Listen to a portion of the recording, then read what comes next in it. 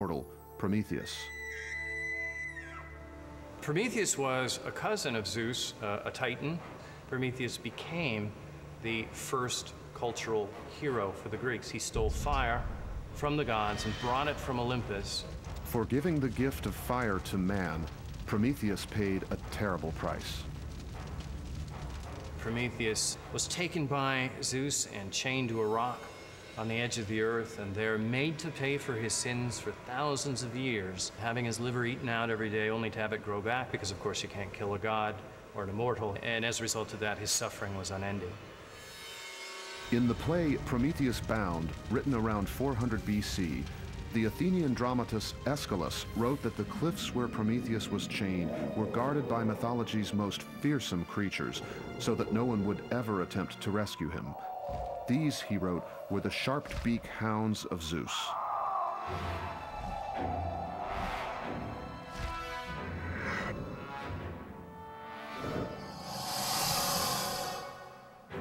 There were many Greek and Latin authors who wrote about griffins, and as time went on, we knew more and more about their behavior and their appearance. Soon it came out that they built their nests on the ground, and that they laid their eggs in the nests, and that they guarded gold. The Scythians, a nomadic tribe from Central Asia, were instrumental in extending the trade route from Asia to the Aegean around the 6th century. Though they had no written language, scholars like Aristeas, a Greek traveler who visited the mountains in 675 BC, collected tales of griffins and helped disseminate them worldwide. It's possible that the Scythians told these stories about ferocious griffins guarding the gold in order to keep people out of the gold territory. But more and more details came out about griffins, always the same.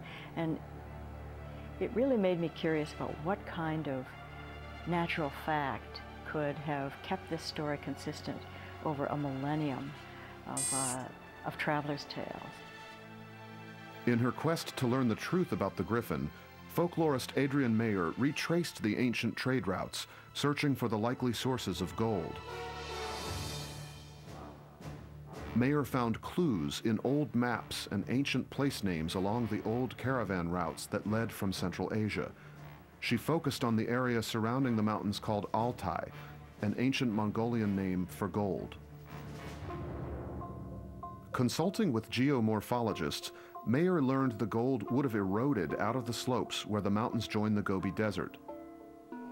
The area Mayer pinpointed as the Griffin's gold fields was known to every paleontologist she talked with. Treasure had been found there. Fossil treasure discovered by the adventurer Roy Chapman Andrews in the 1920s.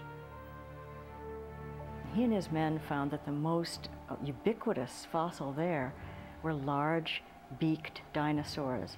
So they had 4 legs and a skull with a really large curved beak. These were the remains of the Protoceratops, a plant-eating dinosaur of the late Cretaceous period, one of the last to roam the Earth before a mass extinction some 65 million years ago. What made these fossils so unique was their state of preservation. The Gobi Desert was another very unusual situation where you had catastrophes of sandstorms that literally just buried animals. If you've ever been in a sandstorm, you will understand what it's like. You can do nothing. You can't open your eyes, you can't move, and they happen suddenly. You can literally just hunker down and get buried. And all of a sudden you get a catastrophic collapse of that sand dune, and in a matter of seconds it's completely covered, and if it stays that way, if the sand doesn't shift anymore, then potentially that can become fossilized.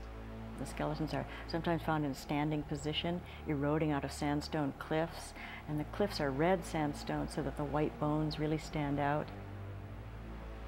Anytime you get an animal that's more or less completely preserved, that's articulated, it makes it a lot easier to envision what that animal would look like. To the ancient Scythians and Greeks, the remains of the Protoceratops may have been seen as proof that the legendary griffin existed. We can imagine that travelers to Asia, Central Asia, into Scythian territory, certainly heard the story, and they may have been shown maybe a claw or a beak or part of a fossil, and they would they would certainly then believe the story. Only one discrepancy remained. Unlike griffins, Protoceratops did not have wings. But a close examination of the neck and skull of the dinosaur may provide an explanation. I asked paleontologists how they would account for the wings that were shown on griffins. And it turns out that the Protoceratops has a frill at the back of its neck. And in profile, that would look something like a wing structure. The abundance of preserved dinosaur eggs on the site would have completed the picture for the ancients, who had heard tales of griffins fiercely protecting the gold with which they lined their nests. Here, Mayer was sure, was the source of the legendary griffin, brought to life by travelers who had glimpsed the bones of an equally fantastic creature, one from Earth's uncharted past. But now, Mayer's modern-day quest was about to yield another invaluable prize. Waiting to be translated among the accounts she had gathered were clues that would create an ancient atlas, a treasure map for those in search of prehistoric monsters.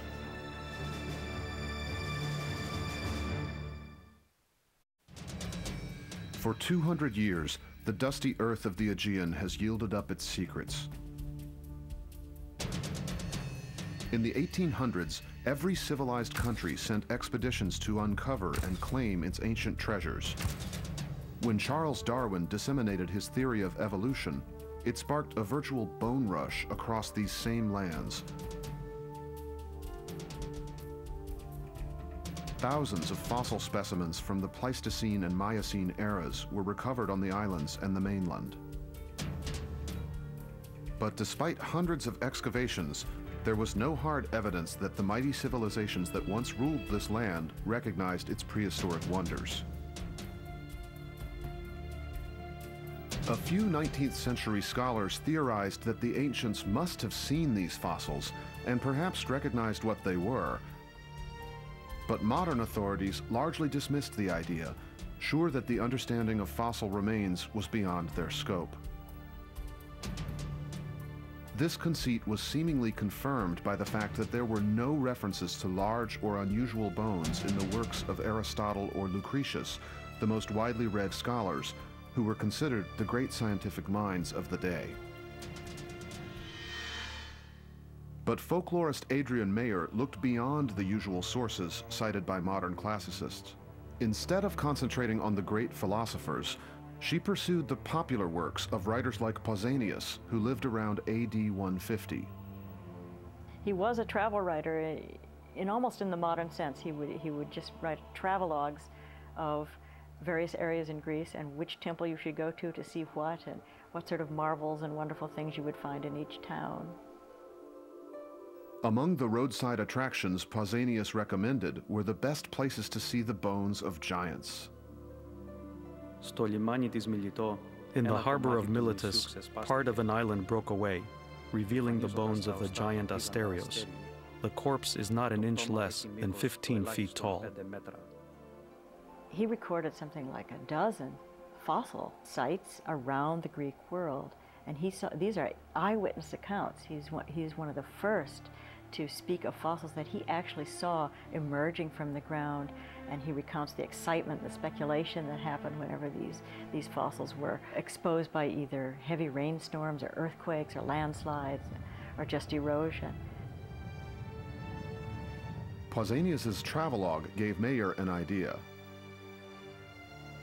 I made a map of all of the ancient find sites where ancient writers said, we found giant bones here. More than 100 accounts from 30 different writers in antiquity, both Greek and Latin. Then, with the help of paleontologists in the United States, Europe, Greece, and Turkey, she compared them to major fossil beds documented in the modern era. The correlation that emerged was nearly 1-to-1. They matched up. It's just that no one had ever bothered to make a careful map of the ancient find sites. And the reason is that classical scholars had dismissed most of those accounts as travelers' tales, fantasies, fictions, evidence of superstition. Though they were called giants' bones, or the graves of heroes, the completed map and written accounts offered proof that the ancient world viewed fossils in much the same way as modern man.